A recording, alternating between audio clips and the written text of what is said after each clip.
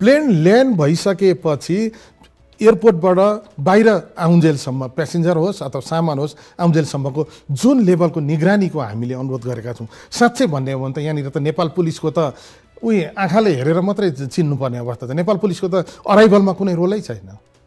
यो त विडम्बना छ अहिलेसम्म पनि। कि त नेपाल प्रहरी विमानस्थलमा अथवा त्यो अराइभल साइडमा जस्तो डिपार्चरमा चाहिँ उसले सिक्युरिटी चेक गर्छ, ह्यान्ड क्यारी चेक गर्छ, सामानहरूको एक्सरेमा बस्छ, तर अराइभलमा उसको आजको मितिसम्म पनि रोल छैन। कस्तो विडम्बना छ नि त।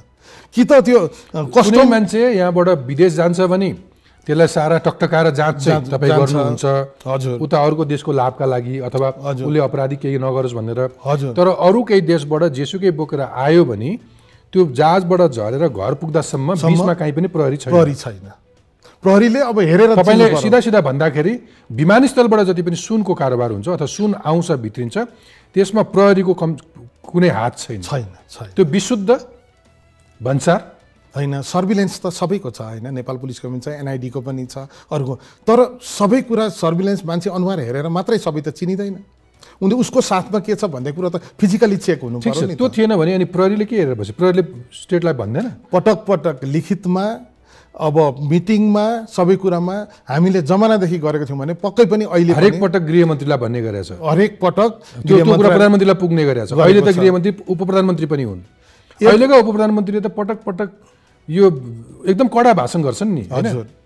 यो सब एकदम राम राज्य जस्तो छ, केही गलत काम हुन सक्दैन यहाँ भनेर भन्नुहुन्छ। तर उहाँकै समयमा किलोका किलो। म फेरि यसमा अर्को जोड्छु, अर्को कार्गो बिल्डिङतिर त फेरि कार्गो जहाँबाट कार्गोको सामान आउँछ त्यहाँ त प्रवेश निषेध छ प्रहरीलाई, ऊ गेटसम्म मात्रै हो। अनि त्यो यहाँ त केजीको कुरा भयो, त्यो क्विन्टलमा के आइरहेछ कसैले थाहा त्यहाँ त छैन।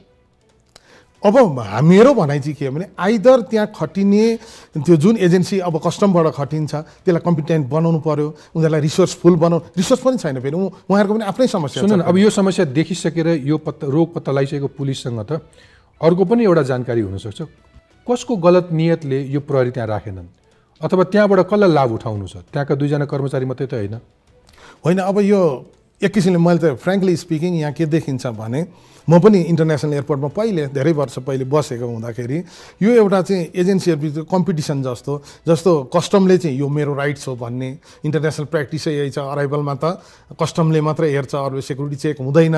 सर उच्च नेतृत्वले सरकार चलाउनेहरूले त्यो हस्तक्षेप गर्छन् आफ्नो अनुकूलका लागि पऱ्यो भने त्यो दुईटालाई कन्फ्लिक्ट देखाइदिएर आफूले दुनु सोचाइरह होलान्।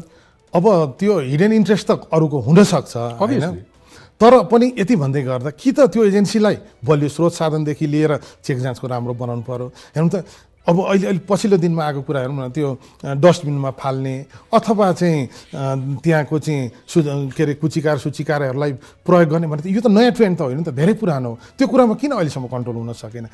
इभेन हामीले भनेको सिसिटिभी मोनिटरिङ, त्यो एक्टिभिटीको लागि सिसिटिभी कभरेज सबै ठाउँमा हुनुपर्छ, टोइलेटमा बाहेक भन्ने ठाउँमा पनि अझै पनि मैले सुन्छु त्यहाँ सिसिटिभी कभरेज पुरै ठाउँमा छैन। हाम्रो कस्तो विडम्बना छ। एक्सरे मेसिन छ त्यो प्रयोग भएको छैन। म त इक्विपमेन्ट जसले त्यहाँ चेक गरिरहेको छ इक्विपमेन्ट चेक गर्ने नै छैन। त्यसैले दोष दिनलाई सजिलो भयो। जिम्मेवारी त फेरि एयरपोर्टबाट हुनसाथ त पिपुलले पनि, इभन पिपुलले के भन्छ पुलिसले के हेरेर बस्यो, तर त्यो होइन। त्यहाँको हरेक इन्चार्ज जो पुलिसको तर्फबाट टिआइएको इन्चार्ज सेक्युरिटी इन्चार्ज भएर जान्छ उसले हरेक पटक यो एप्रोच गरेको हुन्छ।